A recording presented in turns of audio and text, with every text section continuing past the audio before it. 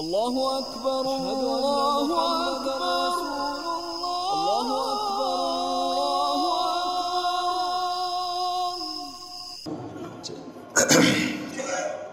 একজন ভাই জানতে চেয়েছেন আদম ও হাওয়াকে যখন দুনিয়াতে পাঠাইলেন তখন গুনাহ মাফের জন্য অনেক দিন দোয়া করে কোনো ফায়দা না হয়ে আদম আলাইহিস সালামের মনে আসলো বেহেশতে দেখছেন লা ইলাহা ইল্লাল্লাহ মুহাম্মাদুর রাসূলুল্লাহ সাল্লাল্লাহু আলাইহি ওয়াসাল্লাম, তখন এই কালেমার উসিলায় দোয়া করলে তাদের দোয়া কবুল হয়। এটা কি সত্য?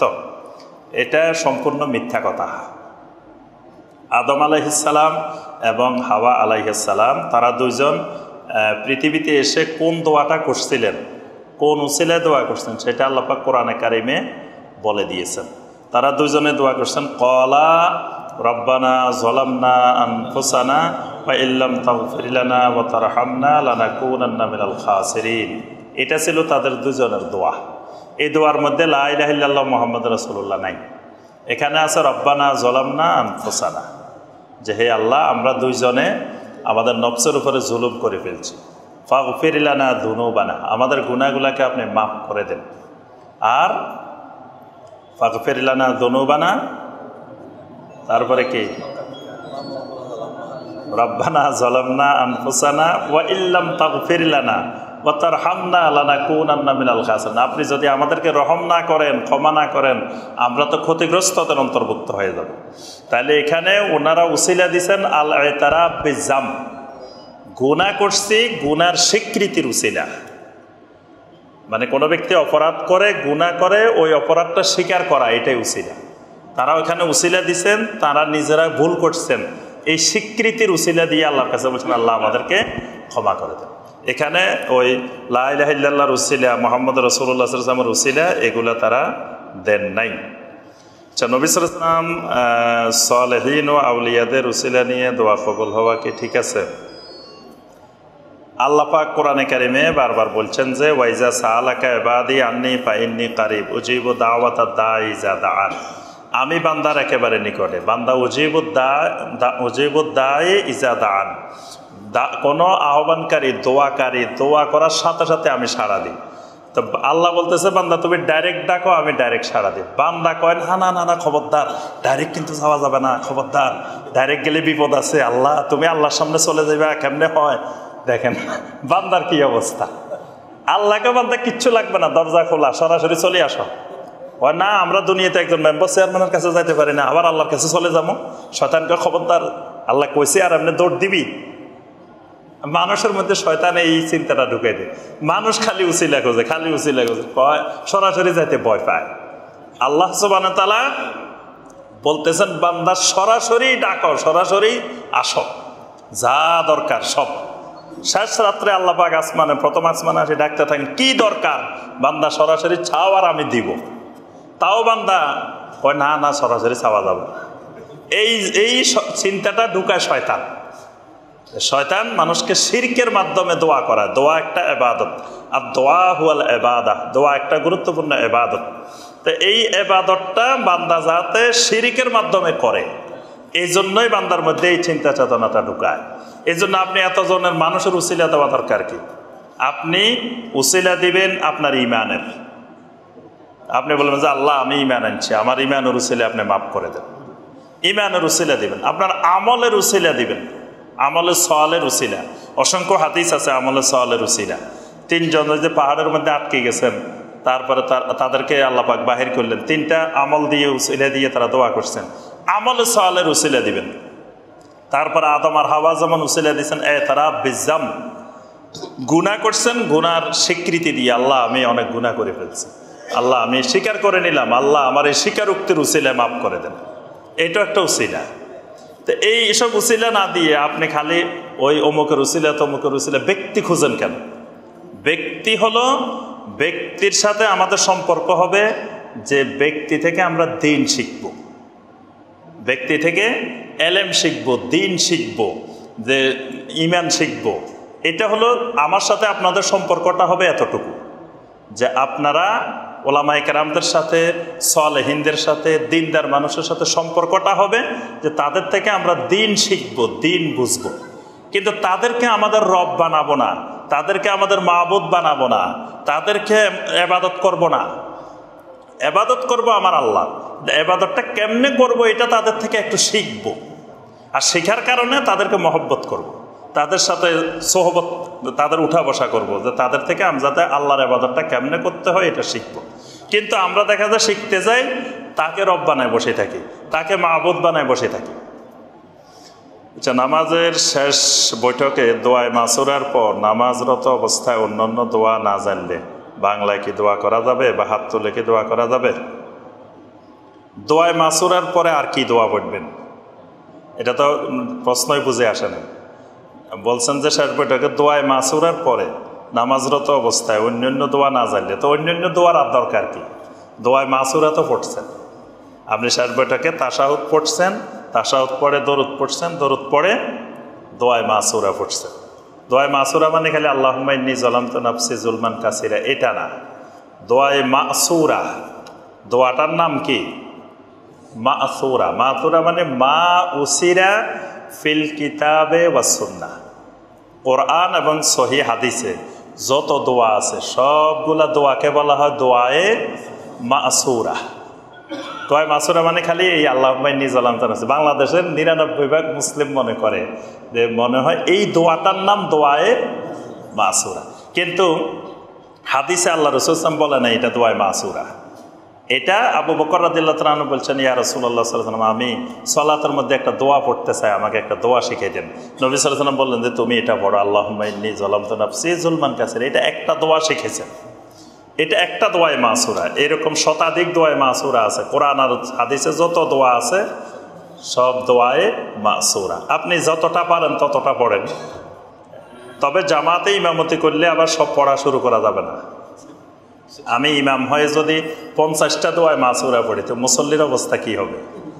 এই জন্য আমি যখন একাকি পড়বো তখন আমি 50টা 100টা যতটা পারি পড়ার চেষ্টা করব। আরেকটা হলো বাংলায় দোয়া। ইদানিং এই প্রশ্নটা বেশি আসে যে বাংলায় দোয়া করা যাবে কিনা। বাংলায় দোয়া করার প্রয়োজনীয়তা দেখা দিল কেন? দেখা দেওয়ার একটা কারণ আছে। কারণটা হলো দোয়া সম্পর্কে এখনো পরিপূর্ণ নলেজ আসে না। অনেকেই মনে করে যে আমি যে কথাটা আমার আল্লাহকে বলতে চাচ্ছি এটা তো আরবিতে বলতে পারতেছি না, একটু বাংলায় সুযোগ পাইলে আল্লাহর কথাটা ভালো করে বুঝাই দিতাম।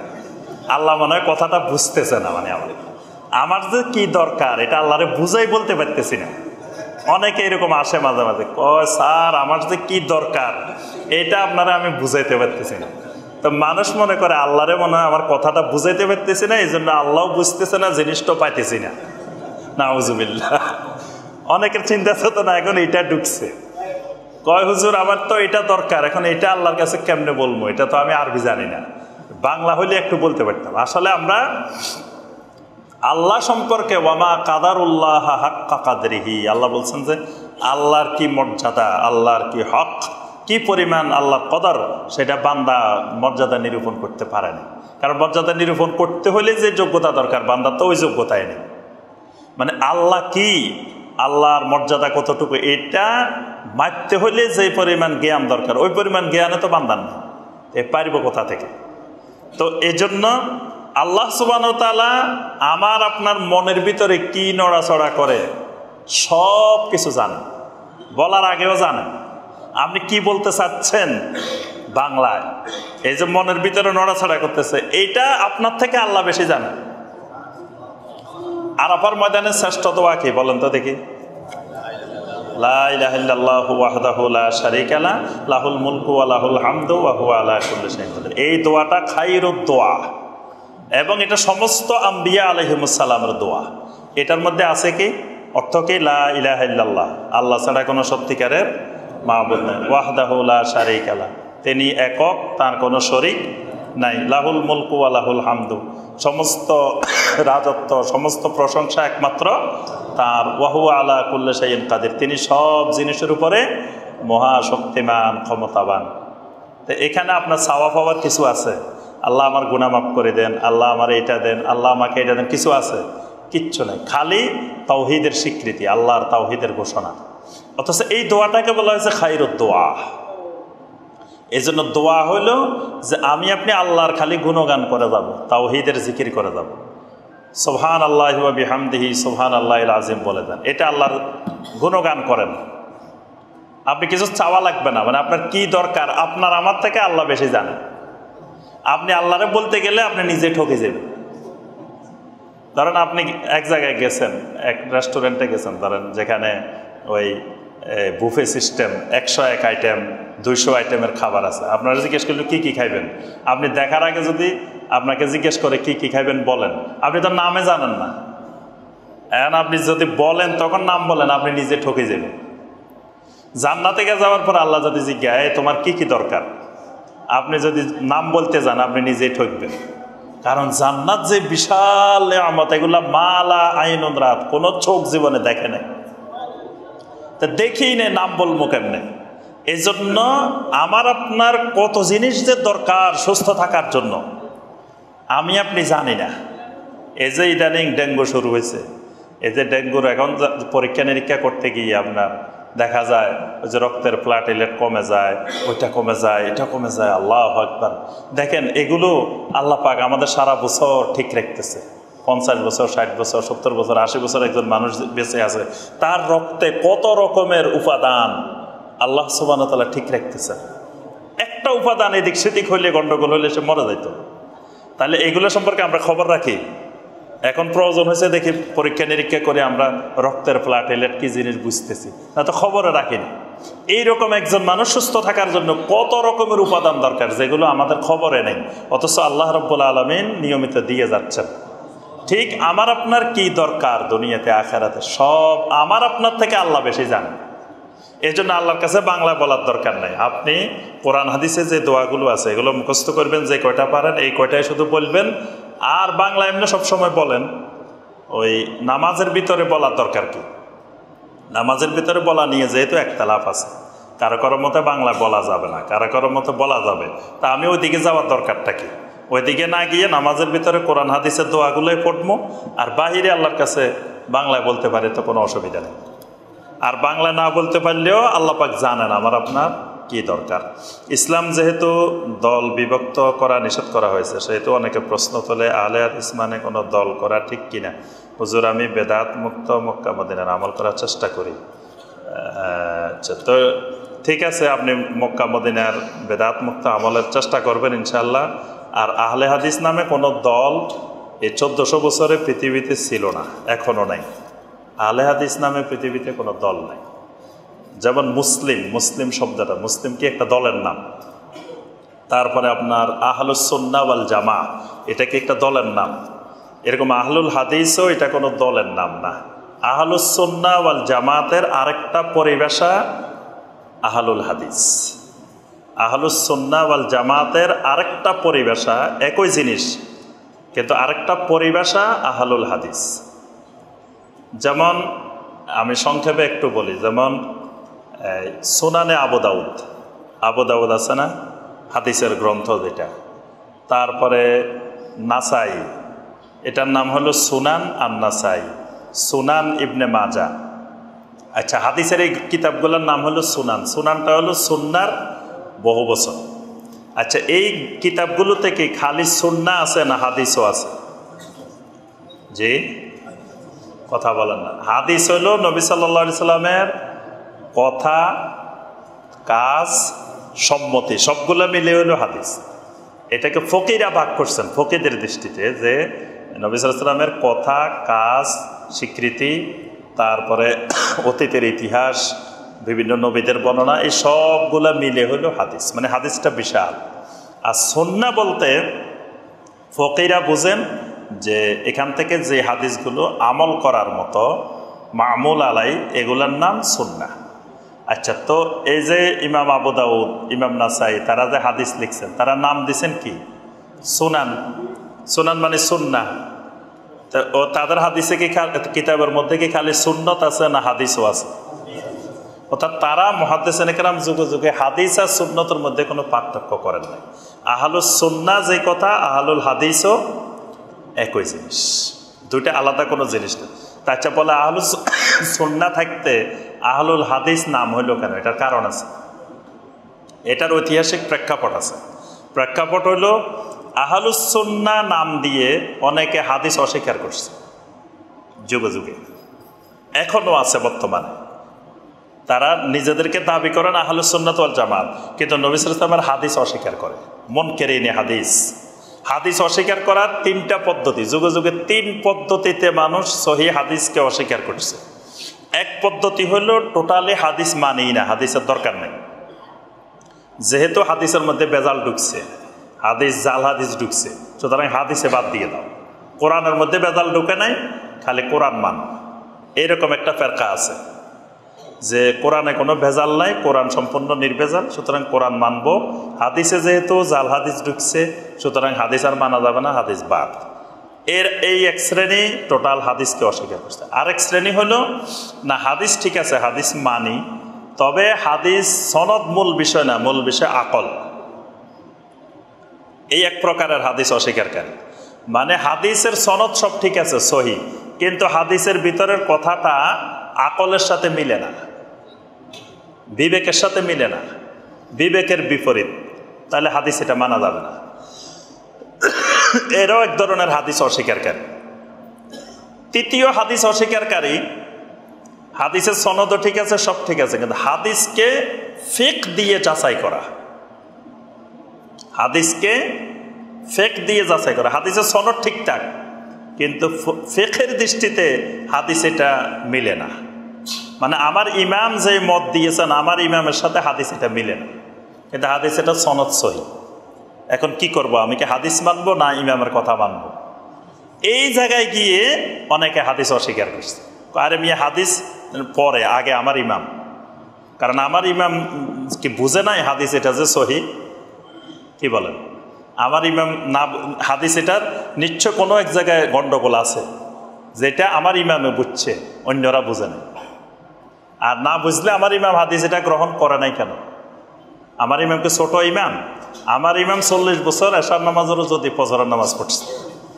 আমার ইমাম এক দাঁড়ানোর মধ্যে মিয়া কোরআন তেলাওয়াত পুরা করে ফেলছে, প্রথম থেকে শেষ পর্যন্ত পুরা কোরআন এক খতম করে ফেলছে এক রাকাতের মধ্যে। আমার ইমাম মিয়া 101 বার আল্লাহকে স্বপ্নে দেখছে, এইরকম ইমাম। তো এইরকম ইমাম কি হাদিস এটা যে সহি এটা বুঝে নাই?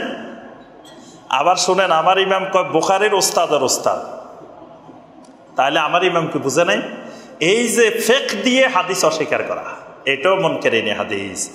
এই যে 3 শ্রেণীর কথা বললাম, যারা সরাসরি হাদিস অস্বীকার করছে, দ্বিতীয় হলো যারা আকল দিয়ে হাদিস অস্বীকার করছে, তৃতীয় হলো যারা ফিক দিয়ে হাদিস অস্বীকার করছে, তাহলে আহলুস সুন্নাহ কিন্তু হাদিস অস্বীকারী। এই জন্যই এই পরিভাষাটা আসছে যে আহলুল হাদিস, যে আমি সমস্ত হাদিসকে স্বীকার করি, কোনো অজুহাত দিয়ে কোনো হাদিসকে অস্বীকার করি না। এই জন্যই পরিভাষাটা আব্দুল কাদের জিলানী রাহমাহুল্লাহ ব্যবহার করছেন, ইমাম আহমদ বিন হাম্বল ব্যবহার করছেন, যুগে যুগে ফকিরা ব্যবহার করছেন, ওলামারা ব্যবহার করছেন। এটার মূল কারণ হচ্ছে এটা, কারণ আহলুস সুন্নাত নাম দিয়ে দেখবেন যে দুনিয়ার আহলুল বেদাহ, নাম আহলুস সুন্নাত, দুনিয়ার আহলুস শিরক, নাম আহলুস সুন্নাত। দেখবেন বাংলাদেশে কত আহলুস সুন্নাত আছে। তাই এই জন্য এই পরিভাষাটা আসছে। তবে এই পরিভাষাটা কোনো দলের নাম না। যিনি হাদিস মানে এখানে কোরআন এবং সুন্নাহ, কোরআন এবং সুন্নাহকে যিনি অনুসরণ করেন তিনি আহলুল হাদিস। তো প্রত্যেক মুসলমানই যে কেউ যদি কোরআন এবং সুন্নাহ স্বীকার করেন তিনি আহলুল হাদিস, তিনি স্বীকার করেন আর না করেন। কি প্রশ্ন আরো আছে? এত প্রশ্ন হইলে কেমনে হবে? আধা ঘন্টা কি এত প্রশ্ন সম্ভব?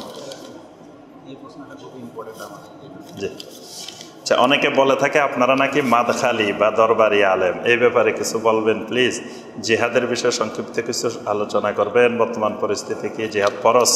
জি, খুবই গুরুত্বপূর্ণ বিষয়। প্রথম কথা হলো মাদখালি বা দরবারি আলেম।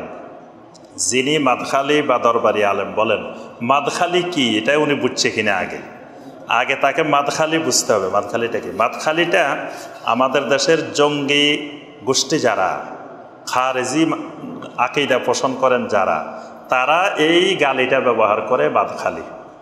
যে আপনার মদিনাতে অনেক ওলামায়ে মদিনা, বড় মদিনার আলেমদের মধ্যে বড় বড় অনেক আলেম আছেন, তারা মানে তাদের বংশীয়, তাদের এলাকার, তাদের গোত্রীয় পরিভাষাটা হলো মাদখালি।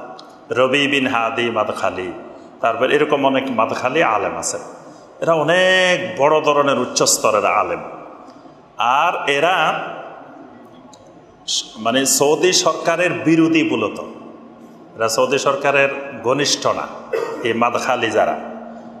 কিন্তু দেখা যায় তারা বিরোধী, কিন্তু বিরোধিতাটা ওই বিদ্রোহের মতো না, মানে সরকারের বিরুদ্ধে বিদ্রোহ করবেন বা সরকারের বিরুদ্ধে ইয়ে করবেন এইরকম না।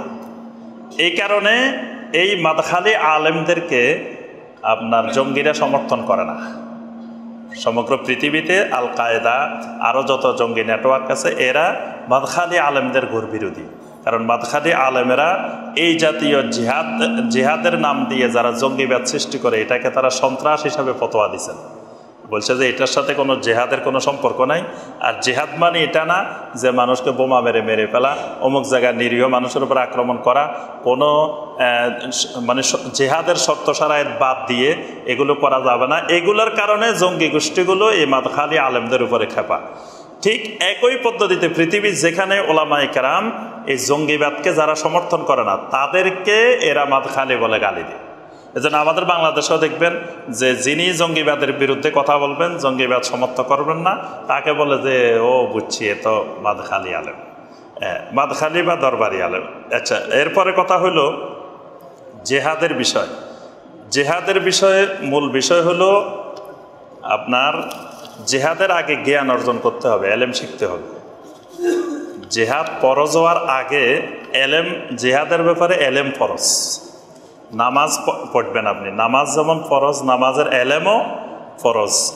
সিয়াম পালন করবেন, সিয়াম যেমন ফরজ সিয়ামের এলেমও ফরজ। হজ করবেন, হজ যেমন ফরজ এলেমও ফরজ।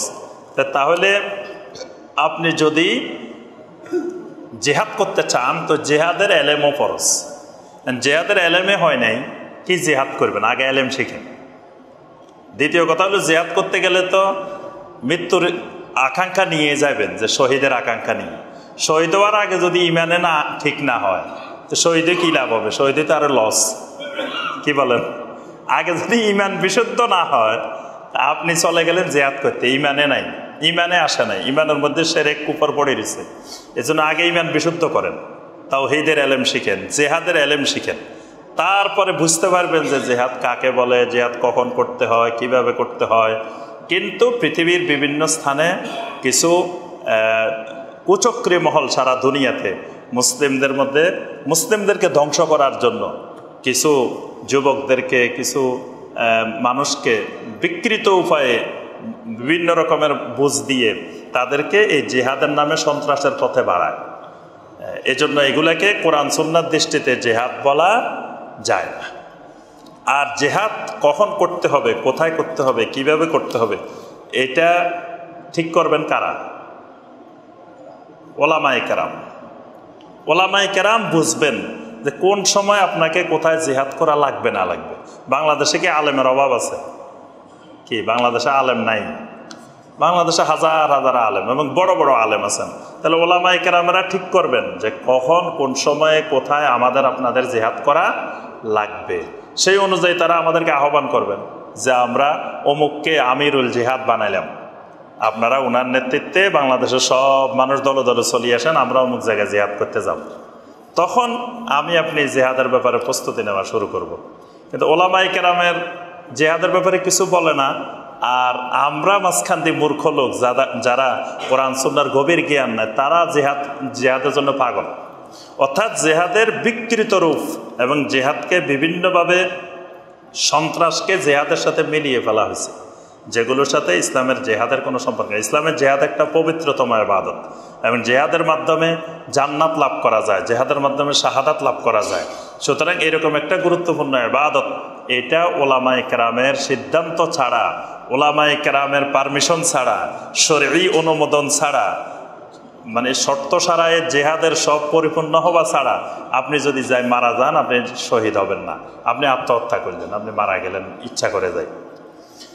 আচ্ছা, মুহাম্মদ সাল্লাল্লাহু আলাইহি ওয়াসাল্লাম রুহানি পিতা, এই আকীদা কি সঠিক? এই আকীদা পোষণকারীর পিছনে সালাত পড়া যাবে কি? আল্লাহ রাসূল সাল্লাল্লাহু আলাইহি ওয়াসাল্লামের সাথে বাবার ছেলের কোনো সম্পর্ক না। নবী সাল্লাল্লাহু আলাইহি ওয়াসাল্লামের সাথে আমাদের সম্পর্ক হলো ওয়ালাকে রাসূলুল্লাহ, মা কানা মুহাম্মাদুন আবা আহাদিম মির রিজালিকুম ওয়ালাকে রাসূলুল্লাহ, তিনি আল্লাহ রসুল। তাই এই চিন্তাগুলো শয়তান মাথায় ঢুকায় যে মুহাম্মদ সাল্লাল্লাহু আলাইহি ওয়াসাল্লাম কি আমাদের বাপ হইব না চাচা হইব না জ্যাঠা হইব। এটা চিন্তা করার কোনো দরকার আছে? আল্লাহ রসুল সাল্লাল্লাহু আলাইহি ওয়াসাল্লাম আমাদের আল্লাহ রসুল, উনি বাপ না চাচা না জ্যাঠা না মামা না খালু, এটা চিন্তা করার দরকার আছে? শয়তান এগুলা মানুষের ভিতরে ঢুকায়।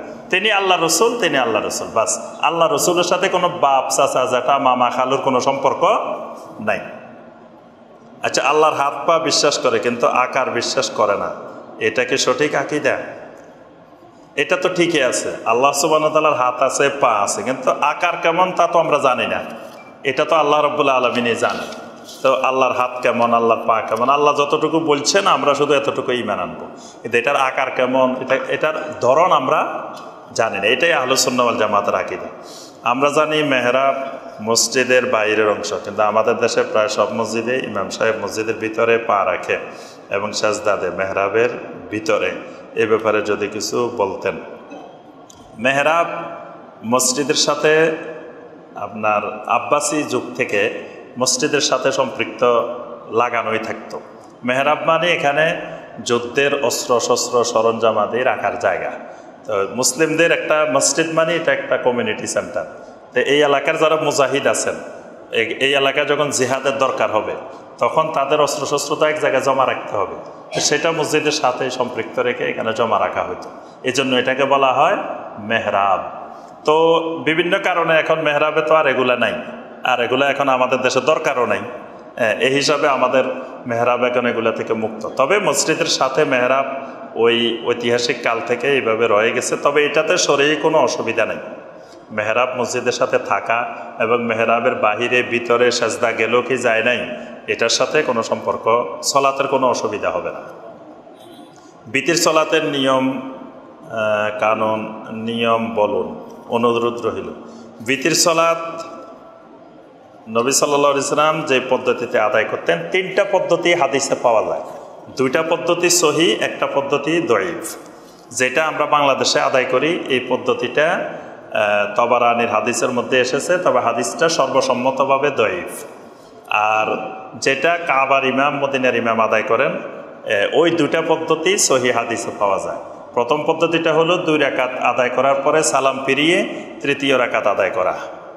আরেকটা হলো মাঝখানের বৈঠক বাদ দিয়ে একটানা এক বৈঠকে 3 রাকাত এইভাবে আদায় করা। এই 2টা পদ্ধতি হলো সহি। আর যেটা আমরা বাংলাদেশে যে পদ্ধতিতে আদায় করি এটা দঈফ হাদিসের মাধ্যমে এটা প্রমাণিত। আচ্ছা, 3 রাকাত বিতির সলাত আদায়ের পদ্ধতি বিস্তারিত বলবেন। এটা তো বললাম, 3 রাকাত বিতির আদায় করবেন, 2 পদ্ধতিতে আদায় করতে পারবেন। বিশেষ করে বর্তমানে তো এখন আর জাহালতের কোনো সুযোগ নেই। এখন মক্কা মদিনার ইমামদের সলাত ঘরে বসে দেখা যায়।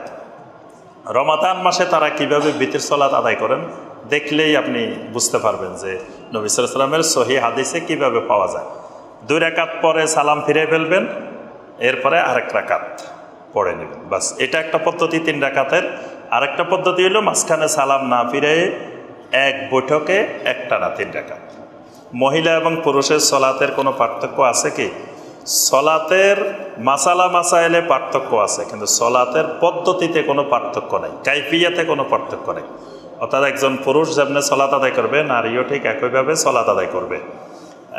আর মাসাইলে পার্থক্য আছে, যেমন পুরুষের সতর নারীর সতর এক না, নারীর সতর এক ভিন্ন, পুরুষের সতর ভিন্ন, নারীর শারীরিক কাঠামো ভিন্ন, পুরুষের শারীরিক কাঠামো ভিন্ন।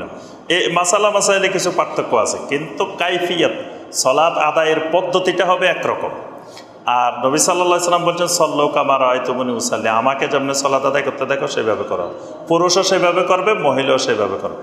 তবে 2-1টি হাদিস পাওয়া যায় যে মহিলাদের আলাদা পদ্ধতিতে সাজদা করার, আলাদা পদ্ধতিতে রুকু করার। ওই হাদিসগুলো দঈফ হাদিস দিয়ে সহি হাদিসকে আলাদা করা যায় না। মানে একটা সরাসরি নিয়ম নারী পুরুষ উভয়ের জন্য, সেখান থেকে মহিলাদের জন্য যদি আলাদা কিছু করতে হয় তা আরেকটা সহি হাদিস লাগবে যেখানে নবী সাল্লাল্লাহু আলাইহি ওয়াসাল্লাম মহিলাদেরকে আলাদা করতে বলছেন বা এই বিষয়টা আলাদা করতে বলছেন। যে যতক্ষণ সহি হাদিস পাওয়া যাবে না এতক্ষণ ওই আগের মতোই থাকবে। তো যেহেতু যেই হাদিসগুলো দিয়ে দলিল পেশ করা হয় যে মহিলারা জড়ো সড়ো হয়ে সাজদা করবে, মহিলারা এইভাবে রুকু করবে। ওই হাদিসগুলো এমন পর্যায়ের হাদিস যেগুলো দিয়ে দলিল দেওয়ার মতো না বা মহিলাদেরকে আলাদা করার মতো নয়। অনেক ভাইদেরকে দেখা যায় নিজের ছবির পরিবর্তে বিভিন্ন ছবি প্রোফাইলে দিয়ে ফেসবুক পেজ আইডি চালায়। এদের সম্পর্কে আপনার মতামত জানেন? এটা জায়েজ নাই।